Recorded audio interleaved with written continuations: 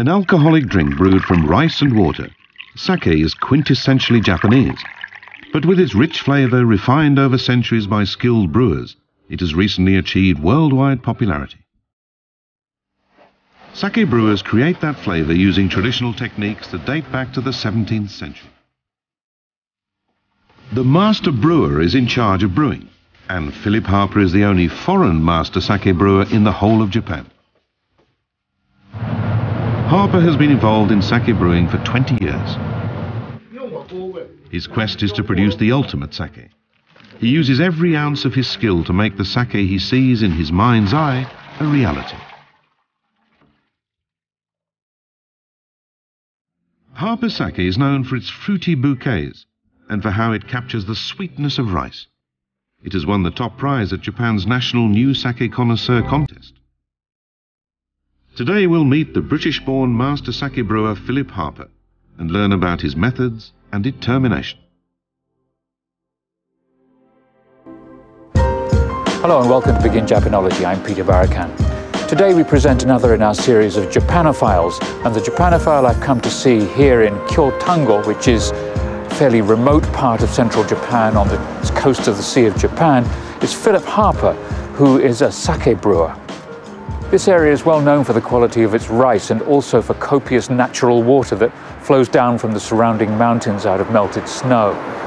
And with both rice and water, you can imagine there's lots of sake breweries too.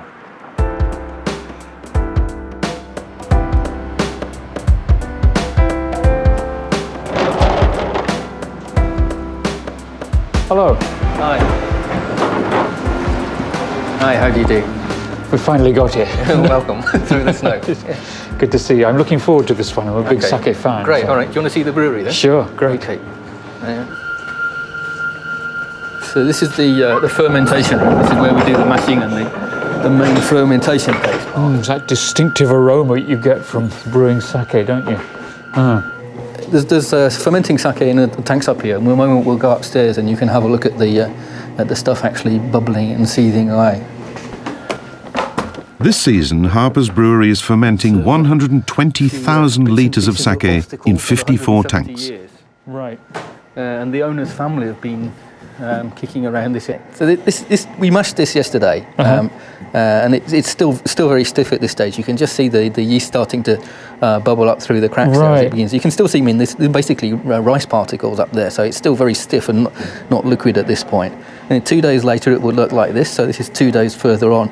And the foam now has covered the whole surface of the mash there, and you can't see any of the grains of rice anymore. The bubbling. No, it's all covered with this foam now. Right. And that one over there, that's on day 6 now, so the foam is almost at its peak now.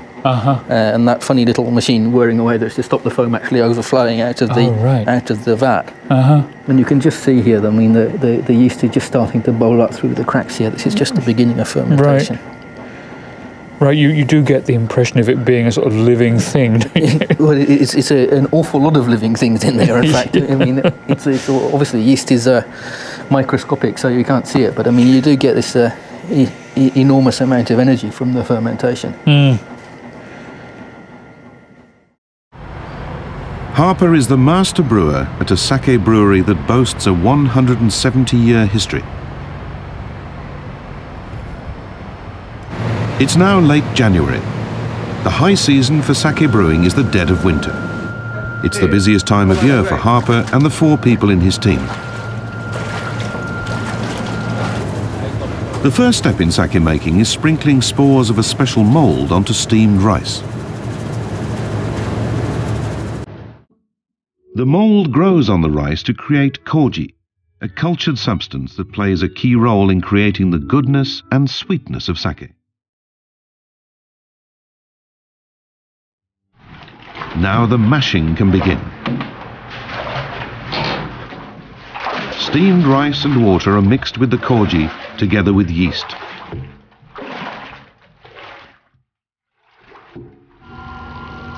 The koji converts the rice starch into sugars, and the yeast breaks down these sugars into alcohol.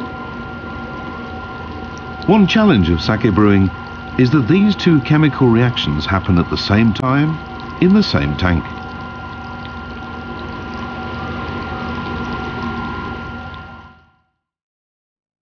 Also, this technique produces a beverage that is 20% alcohol or more. Sake is stronger than any other drink that's brewed.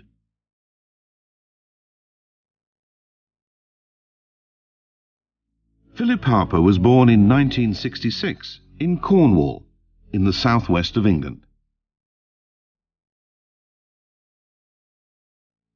He encountered sake when he came to Japan to teach English. When he was 22, Harper was astonished by a sake that he drank at a Japanese pub. From that point on, sake became his life. What have you got lined up for me to try here? Well, I mean, we make lots of different styles, but I thought I'd give you three just to give you some idea of of the range of what we do. Okay. Oh, I can see the colour difference for a start, and I can see this one's going to be different again. Okay. Wow. So colour gradation for a start. Yeah. And if you before you drink them, if you want to have a sniff of each one and see how different they smell. Start with here. Yeah, start there. I should think. Ooh. I wouldn't have even said that was sake, you know, if I just smelled that. Don't know what I would have said it is. This is made from a 300-year-old recipe. Ooh. That's almost like a sweet sherry or something, isn't it? Well, wine people, they tend to come up with the ice wine, with the very sweet German wines, or noble rot wines. Mm. Yeah, or maybe a dessert wine almost. Right, yeah. Right. That's the actually, kind of that. That's the first time I've had anything like that, but it's actually quite nice. Yeah. You might want to. I might want to have it after the meal rather than with the meal. I don't know. That's right. Well, I mean, originally we made this to go with ice cream, which it does very well. But we've also discovered that it goes really well with really salty Japanese delicacies. Foie gras and a whole range of things. So it's kind of an extreme sake, but it has a much wider range, and I think you think from the first impression. Very interesting, that one. Next, our presenter tries a daiginjo. Daiginjo is made using a labour-intensive process in which the rice is polished down by at least 50%. The result is a clean, crisp flavour. It's a very sort of robust daiginjo. I mean, daiginjo comes in all sorts of, well, as you know, varieties, but I like that, I must say. I'm not a daiginjo fan normally, actually. I tend to go for ones that are slightly less fruity, but that is very well balanced. Thank you. For me, anyway. We're down in the west of Japan, we tend to do things with a bit more punch. You get sake in all different temperatures, don't you? Yes, yeah. One of the great pleasures of sake drinking. Most of our customers who drink this will be drinking it cold, whereas I personally would almost never drink the one in the middle cold at all. I much prefer it warm. And how warm? Well, there's warm and there's hot, and I mean there's a whole range of expressions in Japanese to cover these. Right. From cold temperatures right up to very hot indeed. How hot does it get at the hottest? Well, the standard orthodox opinion is what's called atsukan, which is hot. Right. Is about 55 degrees. Yeah. And the very mildly warm version is called nurukan. Or lukewarm. Yeah, which doesn't sound very nice, but it's a really nice temperature to drink at. A little higher than body temperature, probably. Right. And I mean, if you take it right down to body temperature, there's a word for that, of course, hitohadakan, which means the temperature of people's skin. Right. So there are all these lovely expressions to do it with as well. And playing around with temperature is really one of the great joys of sake. And we're so used to playing around with finding the sweet spot of a specific sake, which is a different temperature for every sake, of course. Oh, right. Yeah. Harper's brewing career began in 1991. 3 years after he came to Japan. He took a job at an old sake brewery in Nara Prefecture. There he learned the entire sake making process, from polishing and washing the rice to preparing the koji.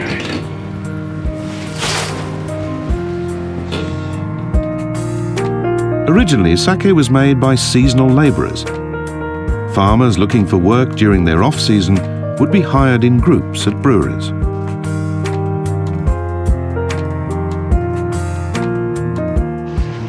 The most skilled among them would be given the job of leading the brewing process.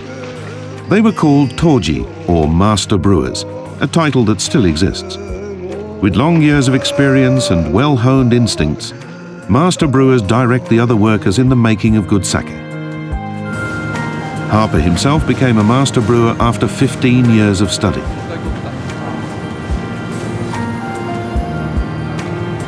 The brewery where Harper currently works hired him in 2006. It was a testament to his great skill. Lots of people like to drink sake, but not all that many actually get into making it. What put you on that path? Well, I became friends with these two young Japanese men, and they were keen on sake. So we started going out drinking sake together, and people were saying to us all the time that there's never been a better time to drink sake. That there are all these new exciting things going on. That we're at the culminating peak of 300 years of an artisan tradition. But that in those days, sake was almost all made by craftsmen from the traditional brewers' guilds.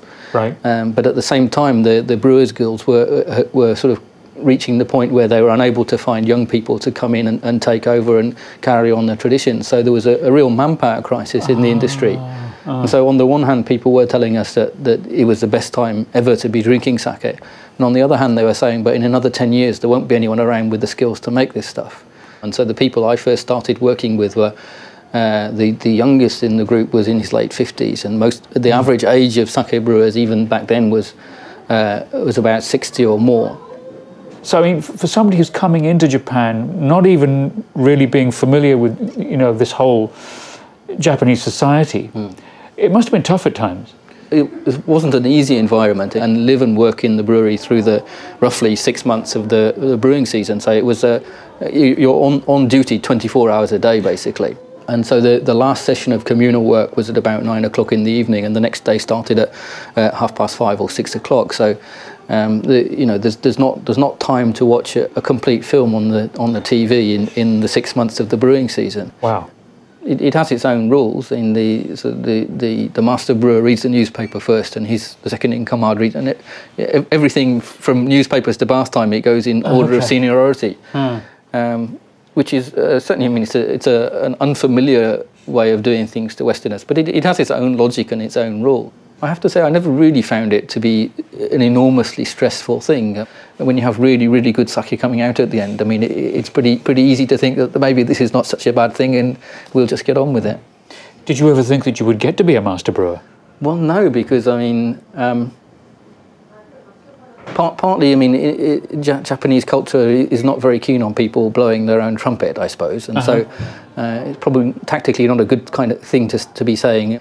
But even more realistically speaking, I mean, there are lots of brewers in a sake brewery, but there's only one toji, only one master brewer. Right. And not everyone who works in a brewery gets to be a master brewer, even if they want to. And so obviously I had no way of knowing whether it was within my power to reach the level of skill that you need to be able to do that thing. Is there a lot of pressure once you've stepped up? Well, I mean, to be honest, I always found it quite a lot of pressure even before I stepped up. Really? I mean, yeah, and and as I say, all the processes of sake brewing, they fit together in very complicated ways. So I mean, everyone in a brewery has a part to play, and if that doesn't all fit together, then however wonderful a master brewer you've got the top, if the whole thing doesn't mesh together, then nothing goes right. And my first mentor, he used to say on sort of every other day, it seemed like that sake brewing is a matter of experience and sense, almost sixth sense. Oh, okay. And the other thing that he always used to say, and in this job it takes 10 years to learn the basics, and 20 years before you really know what's going on. So I'm just starting to sort of get the hang of it now. Here is the koji room. Preparing koji puts the master brewer's skills to the test more than any other task. The koji room is kept at over 30 degrees Celsius, and humidity inside may reach 100%. It's almost like a sauna. Work here is usually done bare-chested. And the work begins with the cooling of freshly steamed rice.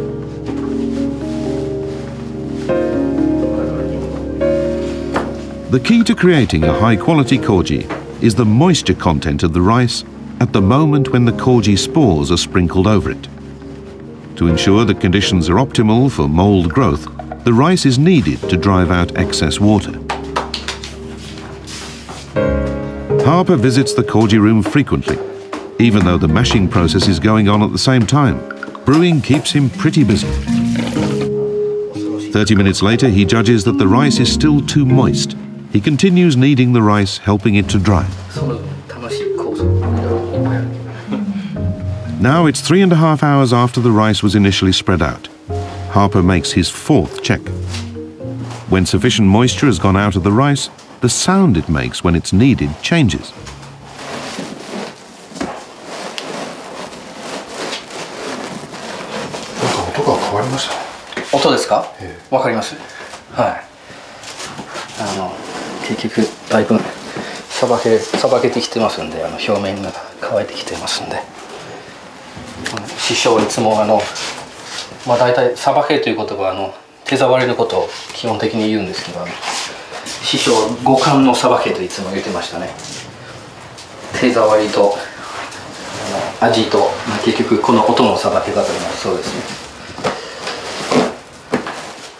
The steamed rice has now been spread out for 6 hours. This is Harper's 6th check. Harper decides that the rice finally has the right moisture. Now he can sprinkle it with the koji mold spores. For this particular sake, 10 kilograms of rice gets just 1 gram of spores, a tiny amount.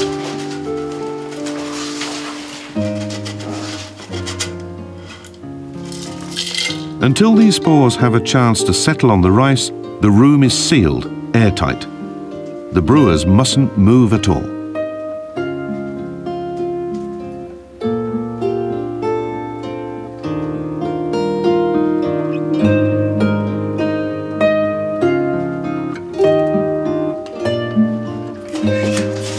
After 1 minute, at Harper's signal, vents in the ceiling are open.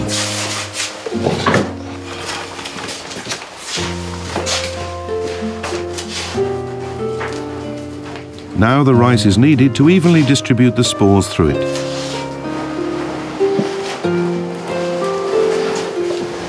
There are many more tasks that follow. Spore-bearing rice is very delicate. This rice is gathered up and wrapped in a cloth in order to keep any other small organisms from contaminating it.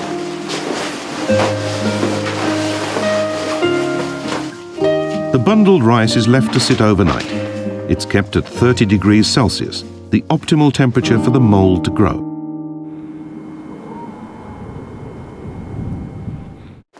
The next morning, the mold has indeed begun to grow on the rice. The mold-bearing rice is divided into smaller boxes. This gives the brewers greater control over its temperature. The mold is sensitive. It will stop growing if the temperature drops, and it will die if the temperature gets too high. So it's essential to keep track of even the slightest variation in temperature. If the rice begins warming up, wooden slats are inserted beneath the box to improve airflow. These kinds of minute adjustments are made again and again. Harper's full attention is focused on the feel and smell. He wants the mold to grow slowly but surely.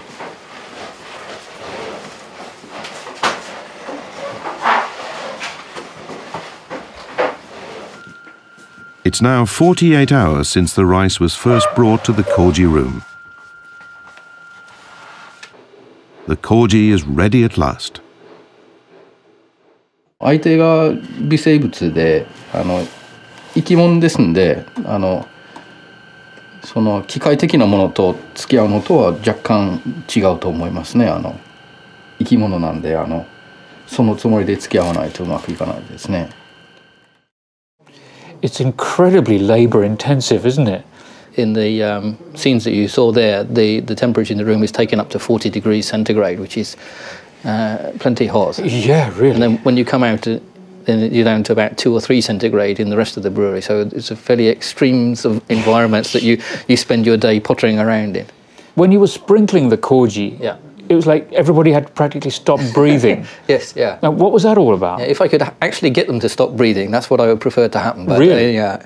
And the reason is that sort of funny thing I'm doing there with the can is there are spores of the mold in there, and if you have people sort of laughing or sneezing or giggling in there, they fly all over the place, and you don't know where they're going. Oh my God! So we have this sort of peculiar couple of minutes after each round where everyone is there hoping that they don't sneeze, and because the actual operatives are not so much people as microorganisms. You have to do things at the pace of the microorganisms, which not always the most comfortable pace for people to be involved with. And what we saw you doing there was that's just one part of the process, right? Fairly early on. Yes. Yeah. And there's a whole number of different things that go on after that, right? And before, yeah. I mean, and before you have to polish the rice first of all, then wash it and steam it before you even get to the koji room, and then there are sort of various stages of propagating yeast and mashing and pressing and all these other bits and pieces that you all have to fit in together. How many different types of sake do you make altogether? Well, in sort of basic style terms, we do about 15 different things here. This is the brewing schedule for January. So if you look at this, I mean, you can see some of the things that are going on here. What we have down here, these different colours, they're all different varieties of rice. Oh, okay. And for one of the most famous rice varieties is Yamada Nishiki, this one here. Yep. And you can see this is Yamada Nishiki 40%. So this is the figure that remains of the grain after we've polished. And so we have different products which are made from the same variety of rice, but a different degree of polish will give you a different finished product. And we actually bottle limited editions from each of those when we first press them as well. So if you sort of start listing it all up, it gets into 3 figures quite comfortably. Over 100? Yes, yeah. Out of interest, do you use all locally grown rice? This is made with organic rice, which is actually grown in the next township where this splendid bird, which is the great white oriental stork, where it's an endangered species and it lives there. It's this huge carnivorous bird. And so if you use a lot of agricultural chemicals in the fields, then you have fewer newts and frogs and things, which are the food for the birds. And so we use organically grown rice from there and make a donation from each bottle to help protect the stork's environment, which is a really nice thing to be able to do. The whole business of sake brewing is, as I say, it's a very agricultural business. What for you is like the key to what makes good sake? It's very important for people to work together, just in terms of obvious conventional teamwork, and it sounds kind of philosophical to be talking about harmony as an element of successful brewing, but it's frightening to see how if you do get friction between the brewers, then the sake that comes out tends to reflect that, sadly. Interesting. Here we go. Harper has chosen a sake to share with our presenter. This particular one tastes quite different at different temperatures, and they'll taste that difference for themselves. Of course, we're supposed to pour each other's, aren't we? We better do it properly. Let's do that, shall we? All right. Thank you. There we go. Cheers. Cheers.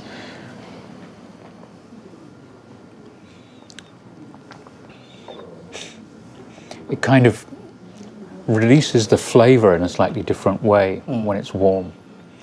It still has the same punch, but there's a kind of softness as well. It's kind of hard to explain. No, I think you're right on the money. I mean, that's what it does for me. Is it softens out. It makes the whole thing a lot. It's still the same sake, as you say. It still has a fair punch to it, but you get all this sort of gentle warmth coming up from it. Why did you choose to drink this one now? The main thing was that it's this time of year when it's cold, so I wanted something hot. Okay. Even the same sake works in different ways over a different range of temperatures. And the other thing is that sake is so good with food. So, for example, with this sake, what kind of non-Japanese food do you think this would go well with? Well, it's a fairly robust flavoured sake. So, I mean, it'll go really well with cooked meats, grilled meats, and that kind of thing. I'm really fond of this kind of slightly earthy sake with anything with mushrooms in. Oh, okay. Yeah, it's great with cheese as well. Yeah. Sake is not a drink that a lot of young Japanese go for these days, unfortunately, I think. Is there anything that you think you can do to help change that? Well, I mean, I think one of the great joys of sake is that you can drink it in so many different ways. And I think the images of sake tend to be very limited. Really, the big thing is to find a way into a room with a load of people who think they don't like sake and actually get them to sit down and drink it. And and so we're doing all these things to show people what is the enormous range of sake and what the possibilities are and how many different ways there are to have fun with it. I think if you give me a room with 100 people who say they don't like sake, I have every confidence that I can send 90 of them home thinking that maybe they do after all. Right. The last question, what to you is Japan? Yeah. There's this verb in Japanese to means to go home, kairu. And in a Japanese context, when you go home to the place that your family originally came from, then this is called going home to the original birthplace of the family, a sato gairi, going home.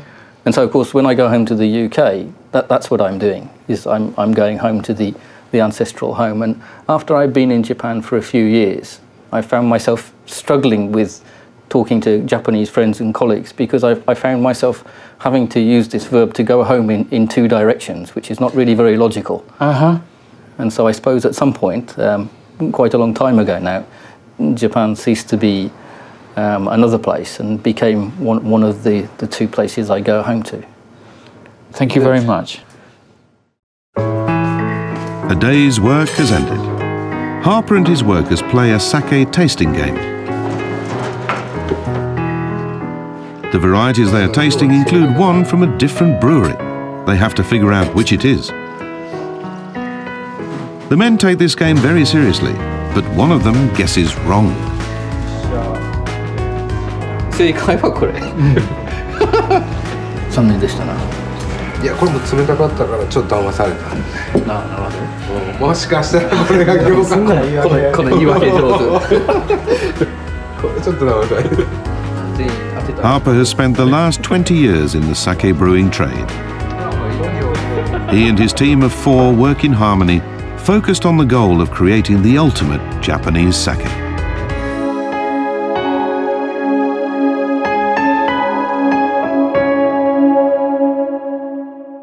Next time on Begin Japanology, Kabuki. With its stunning costumes and striking makeup, Kabuki is uniquely beautiful and entertains in countless different ways. We'll see what it reveals about the Japanese sense of beauty.